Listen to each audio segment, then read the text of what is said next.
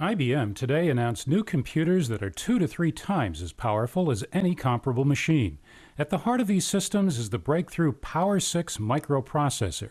It's the latest in a distinguished family that powered the Deep Blue supercomputer that beat Garry Kasparov in chess a decade ago and still powers NASA's Mars rovers and virtually all of the world's game machines.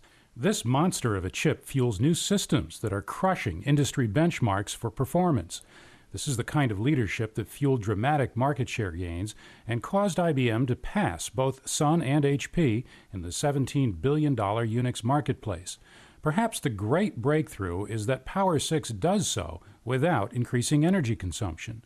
The new dual-core POWER6 chips run at speeds of up to 4.7 gigahertz. POWER6 is almost 3 times faster than the latest Hewlett-Packard Itanium processors that run HP's high-end systems.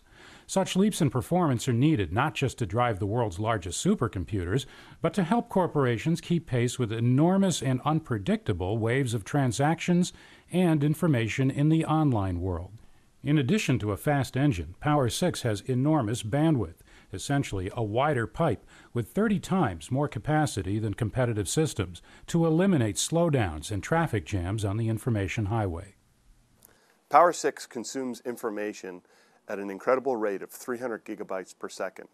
That says that you can download the entire iTunes music catalog in 60 seconds.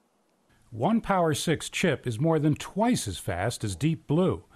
The first new POWER6 server, the IBM System P570, holds all 3 major benchmark speed records for business and technical performance, something that no new system has ever done before.